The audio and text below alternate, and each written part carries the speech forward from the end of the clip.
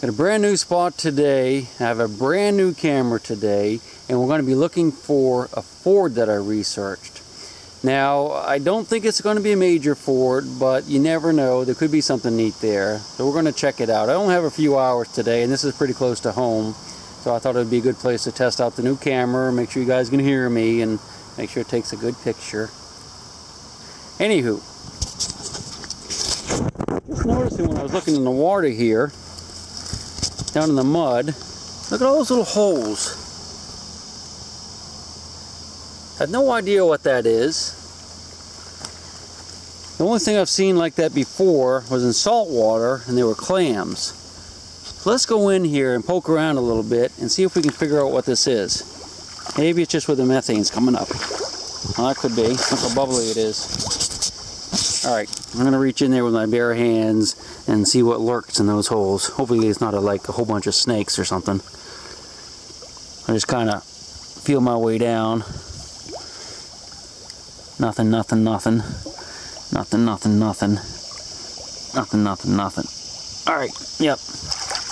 I guess that's just where the methane's coming up out of the mud there. Oh well. Okay, that's where we're going. Look up there. I see swift water. That could be the spot. Let's get to it. I already started looking. I figured I'd just check out this mud a little bit right along the bank. I usually skip over places like this in the beginning. But I do have a signal here. And it's slightly magnetic, I think. I stuck the pick to it. It's reading in the 70s though, so that doesn't sound like iron. But I can feel something down under here. It feels kind of weird. I don't know what it is. If I can find it again. Well, can't find it again. There it is. Okay, back here a little bit. Don't know what this thing is, but we'll find out together. I like it when you can feel stuff underwater and you're like, you don't know what it is. Even though I found a lot of stuff. It's new though, because it's very, very smooth. Alright, here comes a mystery. Ah, that's kind of cool. Look at that. Well, I thought it was new. I was feeling this here. I guess this is enamelware. I like that, man. I don't know how old it is. But it's older than me, I bet. That's pretty cool. Yeah, I'll definitely keep that. Not worth a penny, I'm sure, but I don't know, I like it. Alright, let's look around some more. This is a neat little thing that you'll see along rivers and streams. This is a setup for big dip net. Now they don't do this anymore, but back in the old days, well, heck, even when I was a kid, they used to be around. People would have these giant nets that they'd put out over in the water. And they had to have it on a big tripod because it lifted up like that and it would be just full of fish. Now, they did that a lot in the spring to catch suckers. And a lot of times what they do is they set them up right on little branches like this where they come in. And of course they catch bass and sunfish and catfish and all that kind of stuff too. And the law really cracked down on them because they were just destroying the fish populations. But you'll see how they'll have them hooked up to trees and you can see all the cables and wires and all kinds of stuff. Now this thing could be 50 years old, I don't know. There's another one in that tree right there. You look up high, you can see one of the supporting beams going across. I think it even has a pulley on it still and some cables. I've seen 2 or 3 of these already today. So, yeah, it's just a little piece of trivia I wanted to point out to you guys. You'll probably never see these dit nets in action again if you haven't already. Still working my way up along the shore here. And I've been getting a lot of fence wire and stuff, but I did get a couple big spikes. This is weird. Look at this thing. Gives me a nice big iron signal, but it looks exactly like a rock. Now I do find magnetic rocks sometimes, but this thing is like super magnetic for a rock. I mean, I have no idea what this thing is. What do you guys think that thing is? Looks like a rock. All right, let's go in there and look at it a little bit.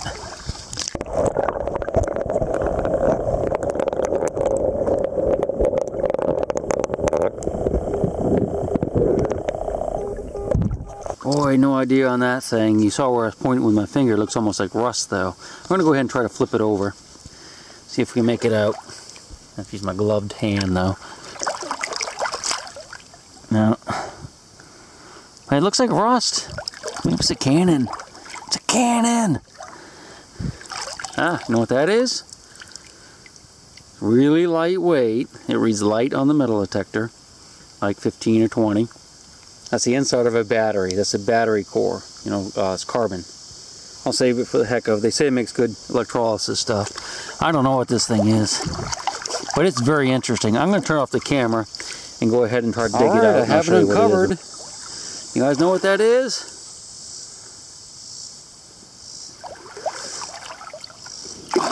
I think I do. No, jeez. Yeah, I believe that's a gas tank to a car. I'm not 100% on that, but I'm pretty sure. I'm going to have to leave that because it's not going to fit in my bag. Sorry about that. It'll get washed down. So yeah, it's a gas. There's a little. It's a some type of little thing there. Yeah, that's what it is. Definitely a gas tank.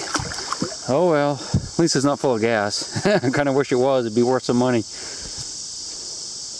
Wonder what these things are. This is actually the second one I've found. Yeah, there's a lot of bubbles coming out of the camera, but I just opened it and it looks dry inside, so hopefully it was nothing. But we'll find out. Alright, let's go see what this thing is.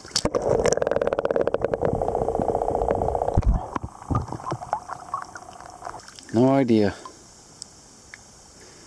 Ace anchors. Must be something for a tree stand or something. Like I said, this has been the second one I've found. Really heavy. I'll save it, just for the heck of it. And we all know what this is. That's a death trap. This is a conibear trap. People use them to catch muskrats and mink. It probably came from up under the tree right there, up in the roots. But it's sprung, and it's old, so I'm not going to keep it. So that is a big old musket ball. Might be fired though, I'm not sure. Could have been dropped though and just run over a few times by a horse or a wagon. Can't really tell. But we'll slow down here and look a little bit closer. Might be some more down in those cracks. Hey, here's another little baby one. Found the big one right about there, and I found a baby one right here, so this might be a good spot. This isn't an area where I'd expect to find Civil War stuff, but there could be some colonial stuff in here.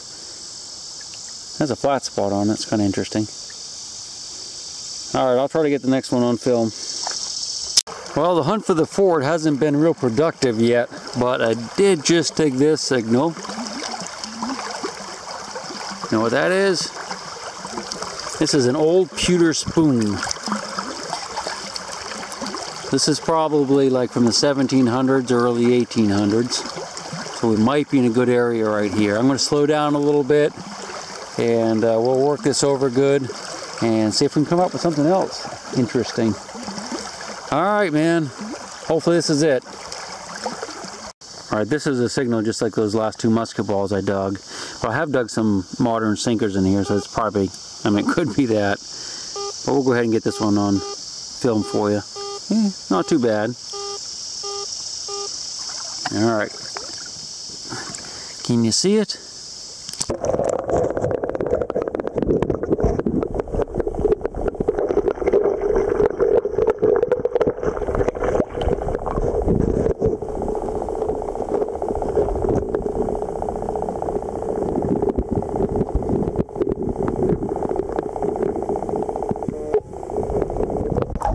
It's a bullet, but it's a modern bullet. If you look right here where this ring is, you can see the little up and down slashes. That means it's modern.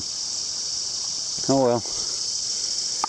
I'll try again. You can see something down there. I reckon that's just a piece of pipe though. Alright, let's check it out.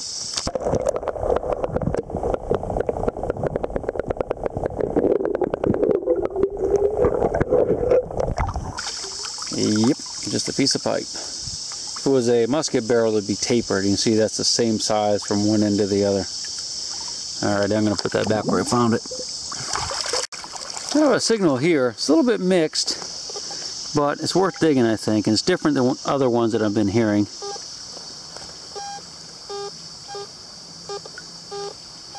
I don't know. Sounds a little shaky, but boy, it sounds really good right there. So we'll dig that up. But first, look at this neat piece of pottery over here.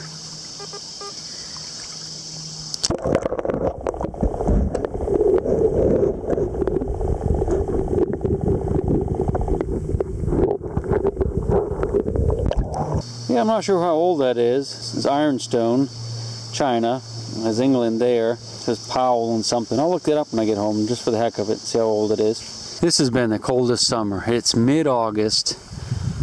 It must be like 72 degrees out here right now. The wind's blowing and I am freezing. I mean, look how purple my arms are.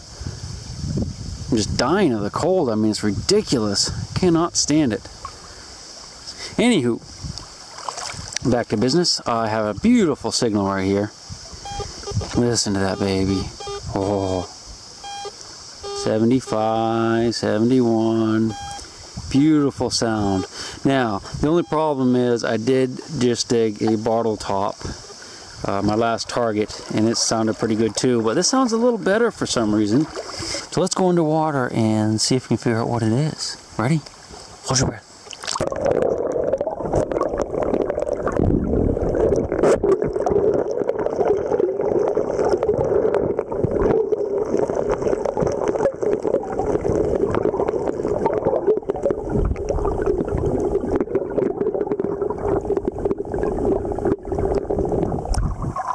Yeah, piece of aluminum, huh? It's about coin size though. It sounded really good. Not quite high enough for silver, but oh well. Alright, let's go dark. Getting a bunch of weird signals right here. It's all broken up and whatnot, but look at that. You guys know what those are?